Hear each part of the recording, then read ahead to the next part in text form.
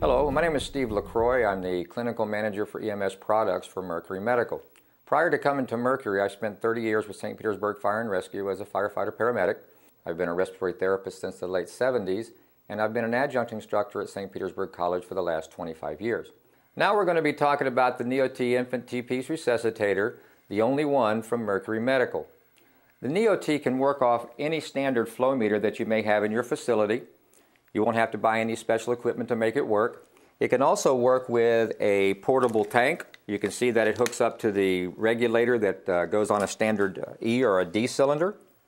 So it doesn't require any purchasing of additional capital equipment. According to the neonatal resuscitation protocols, it's always a good idea when you're ventilating a patient of this age and this size is by using a blender. They also, the same protocols talk about using a T-piece resuscitator over a bag valve mask or a high flow mask of some sort because you get more consistent pressure, you get more consistent volumes. It also cuts down on the fatigue of the rescuer because it's just a very tiring thing to do if you have to do it a very long time. Now, the first thing we want to look at is we have two different types of NEOTs. The first one has a 6-foot long corrugated tubing where the PIP controller actually hooks to the flow meter. The flow meter could be a fairly distance from you, but that's where it would hook up to, and you have your corrugated tubing, and you have your pressure manometer, which is up at the mask, so that when the person is doing the ventilating, they can see the pressure that you're using. And we also have a PEEP on the end, your positive end expiratory pressure. That's the resistance that the patient has to breathe against. We also have an inline NEOT. As you can see, this one, it's hooked to a flow meter. There is no PIP controller at the flow meter, which can be an advantage based on how far the flow meter may be away from the clinician. You'll notice that the PIP controller is only 12 inches away from the mask. This makes it much easier for the clinician to be able to make adjustments instead of having to reach back to a flow meter, which may not be in close proximity. This has the standard DISS connector, so it will also hook up with no problem, such as the other NEOT. And it comes with a mask. We have several different types of masks that can be ordered to go the design that you desire. The NEOT is designed for patients that are 10 kilograms or less. So this is for the small infants and newborns. Now, the first thing that you want to do, and I'm going to demonstrate that here, and there's some numbers that you may want to remember, is you're going to turn your flow meter on to 10. That's the first number we're going to do. The second thing is we look at our PIP controller, and we're going to put that at what we call 12, which is really on the face of a clock, the 12 o'clock position. Our goal is to have 20 on the inspiratory side in your PIP and 5 on your expiratory side with your PEEP. But to get started, you got to put it somewhere, so we're going to go 10 on the flow meter, which is going to help with this. You're going to get 12 here, and our adjustment on our PEEP will be the turning of this blue knob, which I'd really like to have is 5. To measure that, to make sure that we have that, we come with a cap that's tethered to it so you can't lose it. That's helpful. You could put a test lung on there. You could even put your finger over it. I like the idea of using the cap.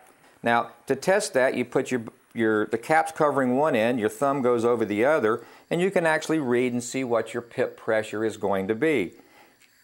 If you take it and do it this way, take both of them off, you can actually see what your PEEP pressure is by adjusting that, and I've got that at 5. Now, the directions of use for this device is going to tell you somewhere between 5 and 15 liters.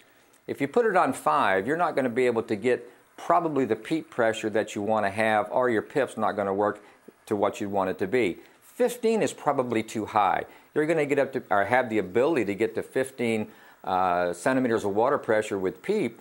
However, in most cases, that's not necessary. You may have to make some adjustments on some infants strictly because they may have those first few breaths after birth take a lot more pressure to open up the alveoli.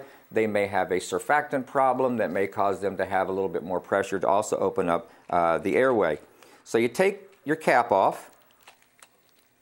You put your mask on. Now, when you're looking to resuscitate someone of this age group, a mask, the proper size mask, will cover the nose, the mouth, and part of the chin, and not covering the eyes. Places we want to avoid are the soft areas under the chin that can occlude the airway. I also don't want to hyperextend the head too much. That also can occlude the airway.